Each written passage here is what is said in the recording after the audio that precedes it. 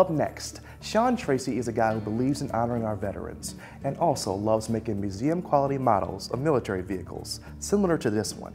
The result is a Veterans Model Project.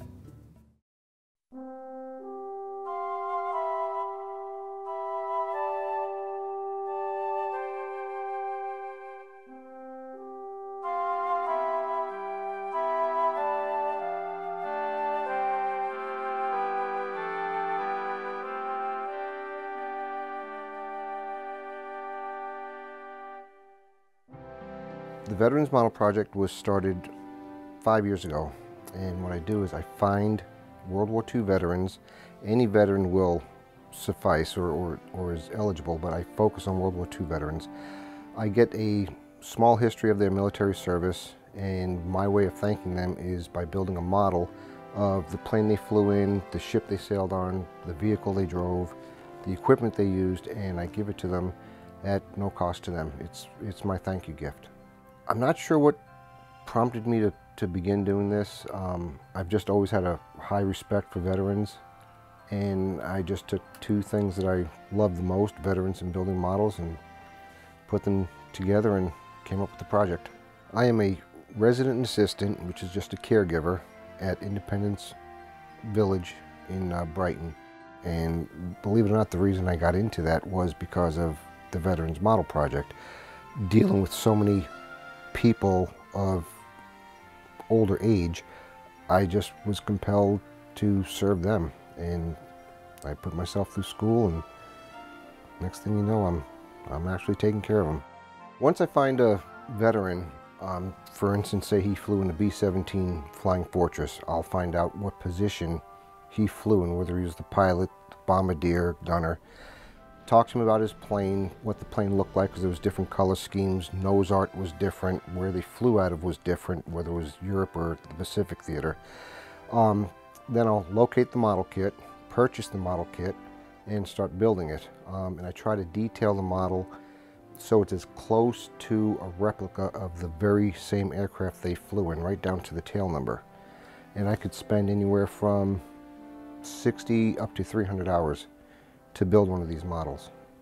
Giving them a model is more, in my view, it's more personalized by them actually having a replica of that subject, vehicle, aircraft, whatever it may be. To the veteran, it's more appreciated because they're not reading something on a piece of paper. They're actually holding a small scale replica of what they operated. And so it becomes more real to them. They're all appreciative. I've never had a single veteran ever say, well, no, that's not right, or that doesn't look correct, or that's not the same color. Every one of them are appreciative. I've had a couple cry, which it's kind of hard for me because it's not my intention to make anybody cry. I mean, they're crying out of gratification and happiness and stuff, but still, I don't want to make them cry. but they're all very, very, very thankful about it. In mid-1941, nobody thought, well, there were suspicions that we'd be going to war.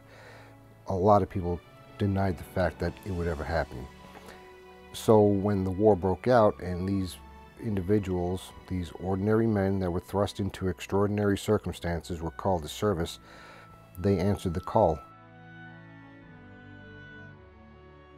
Ted Diamond is a Korean War veteran, and he was with the artillery in Korea, and he operated 105 and 155 millimeter cannon.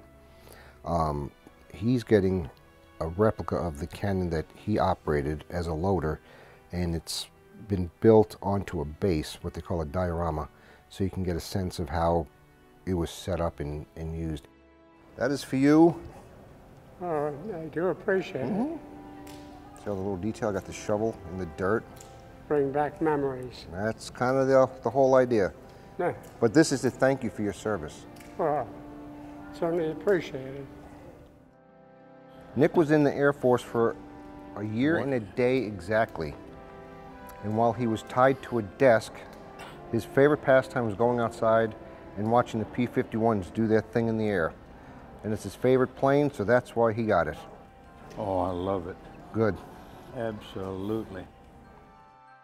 When I explain to them that in my eyes and a lot of other people's eyes that they're heroes, they just absolutely refuse to accept the fact that they're heroes.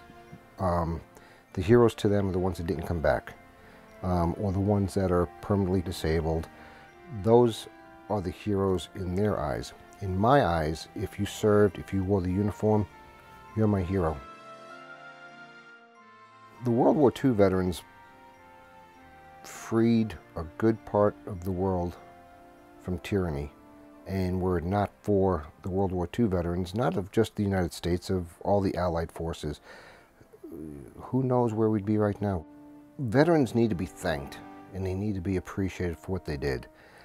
Many of them went in voluntarily, but others went in by a draft. They might not have wanted to go in, but their nation called and they served. They sacrificed years of their lives for pretty much the benefit of the world. My ultimate goal would be to build a model for every veteran that I come in contact with who wants a model.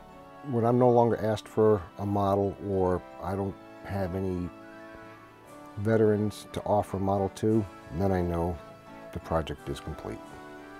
If someone knows or has their own significant way of thanking a veteran, I strongly suggest you do that. If you see a veteran and he's wearing a hat, or he has a World War II veteran's license plate, just go up to him, shake his hand, thank you for your service, and you'd be amazed what that does for the veteran.